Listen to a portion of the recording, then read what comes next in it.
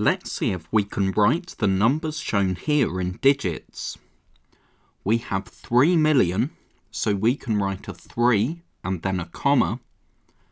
Then we read the number in words up until we see 1,000, and we have 603,000. Then we look at the rest of the number, so that's 802. Now, on to our next number. We have 7 million, so 7, comma. Then we have 512,000, so that's 512, comma. And then we read the rest of our number, and we have 145. Now this last one is a little more confusing, but we follow the same steps. We have 3 million, so that's 3 and then our first comma. Then we have 800,000, so 800, comma. And then for the rest of our number, we just have 18. So we need to write 018 to show that we don't have any hundreds.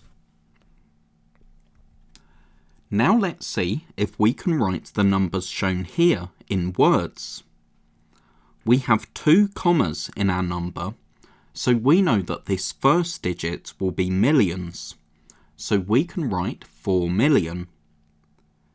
Then we know that if there are 2 commas in a number, the second comma will separate thousands and hundreds, so we have 215,000. Then, because we don't have any hundreds, tens or units, we don't need to write anything else. Our number is just 4,215,000. Now for this second number, we have a 3 and then a comma, so that's 3 million. Then we have 305 and another comma, so that's 305,000. Then we have the rest of our number, so that's 705.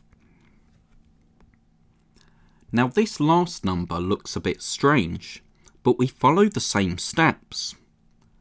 The first comma separates our millions and our hundred thousands, so we can write 2 million.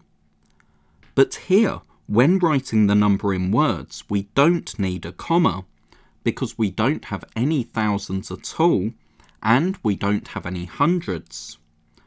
We have 000 in our thousands place value columns, so when writing the number in words, we don't need to write 1,000. Instead, we can just move straight on to looking at our hundreds, tens and units. We don't have any hundreds. All we have is 2 in our tens to represent 20. So we can finish writing this number in words by just writing and 20.